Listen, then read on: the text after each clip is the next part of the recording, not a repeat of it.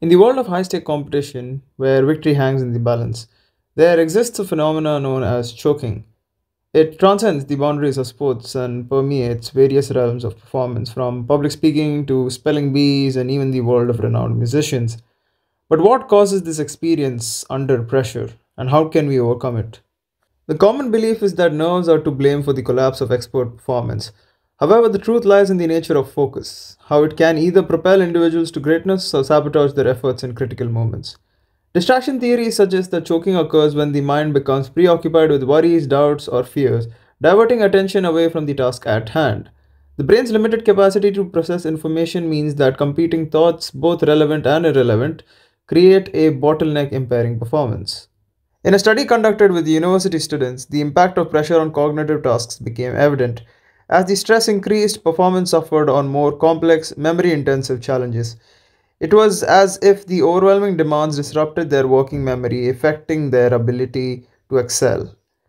Another set of theories focuses on explicit monitoring. They suggest that when a skill becomes automatic through practice, consciously thinking about its precise mechanics can hinder execution. The very act of overanalyzing a once intuitive action interferes with the flow and fluidity required for peak performance. Consider a study with experienced golfers where their focus during chip shots was manipulated. Those who fixated on the flight of the ball performed significantly better than those who became overly conscious of their arm movements. It seems that directing attention externally toward the ultimate goal enhances performance under pressure. Not everyone is equally susceptible to choking.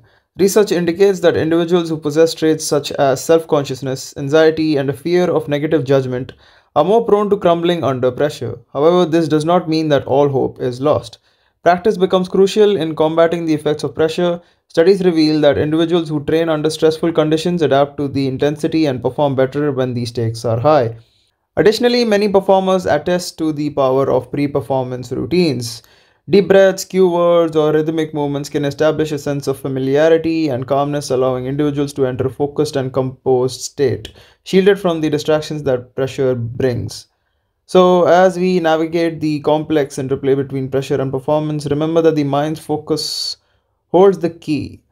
Practice under stress, adopt effective pre performance routines, and maintain an external focus on the ultimate goal. In doing so, we can transcend the grip of pressure and unlock full potential when it truly matters.